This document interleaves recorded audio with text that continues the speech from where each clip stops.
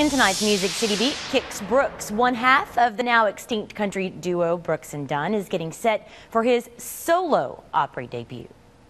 Brooks will join Eric Church, Easton, Corbin, and Trace Adkins at the Grand Ole Opry tomorrow night. Tickets are still available if you want some, and the show starts at 7 o'clock. Brooks and Dunn called it quits about 2 years ago. A big happy birthday to bluegrass legend Jessee McReynolds. The longtime Opry member, known as Mr. Mandolin, turned 83 years young today. McReynolds celebrated with family and friends last night at his home near Gallatin. He still does about 70 shows a year and just released a new album, Love Songs from the Pickin'.